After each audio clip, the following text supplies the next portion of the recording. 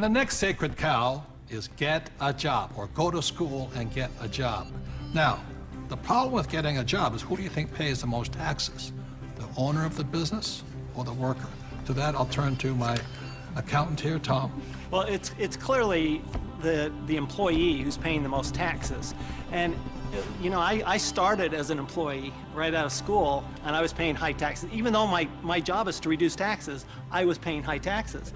And then I started, I know, ironic, isn't it?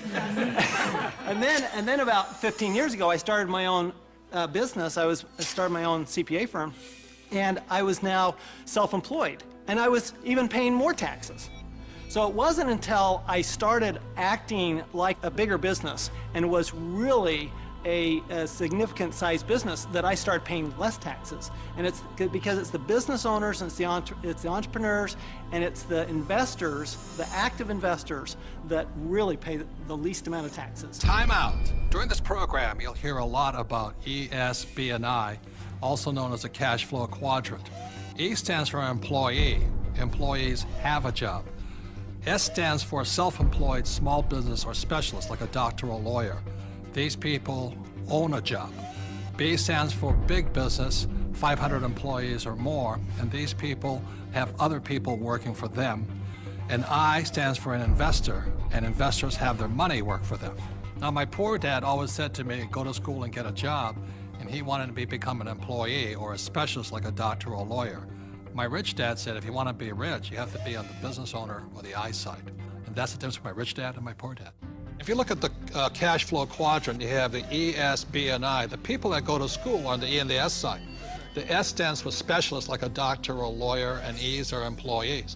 But doctors and lawyers pay the highest taxes, right? Oh, by far. It's those people that are self-employed, because not only are they paying the highest income taxes, they also get the privilege of paying Social Security taxes and Medicare taxes on everything they earn.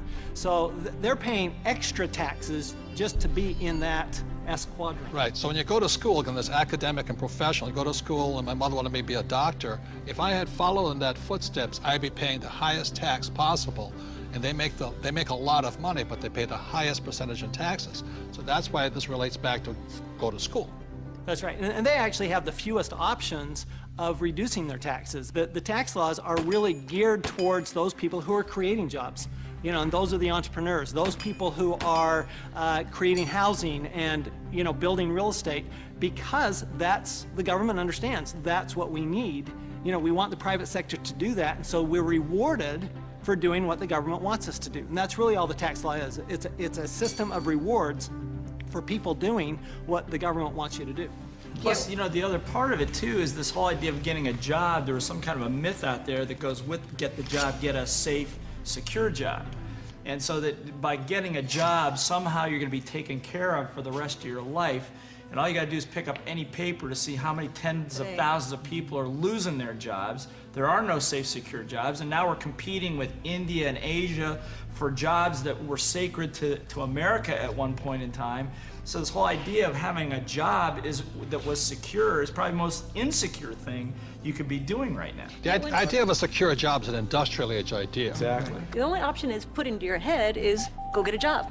And I wasn't around, brainwashing. Yeah, I wasn't around entrepreneurs. I wasn't around business owners growing up. I was around employees. When I first started my company 15 years ago, I went back to my class reunion, which is always an interesting thing. And I remember saying to them, yeah, you know, I started a company about 5 years ago, and they looked at me like, oh, and some of them even said it. They go, you're so brave.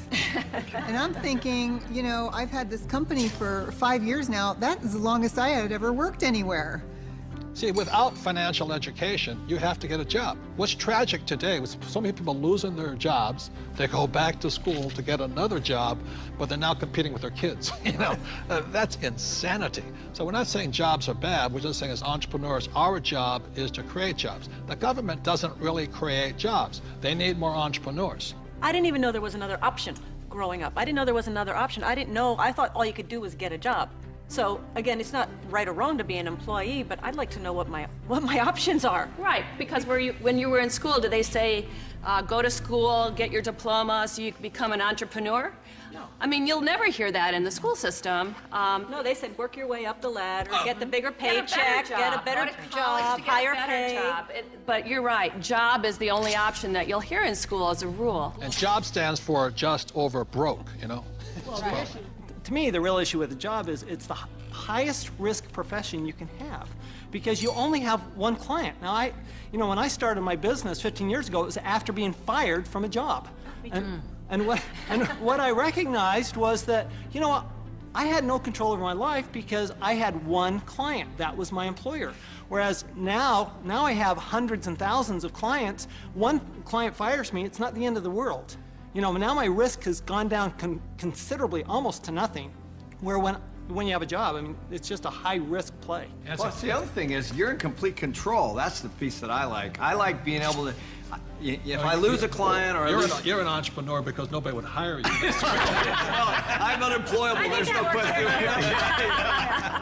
Tell the truth. But it's nice, like if you're going to lose some business or you do lose some business, you can go out and generate business and fill that gap. Financial security is more important than job security. Time out. E's and S's get punished for making mistakes or they lose their job. B's and I's get richer from their mistakes because they learn from their mistakes.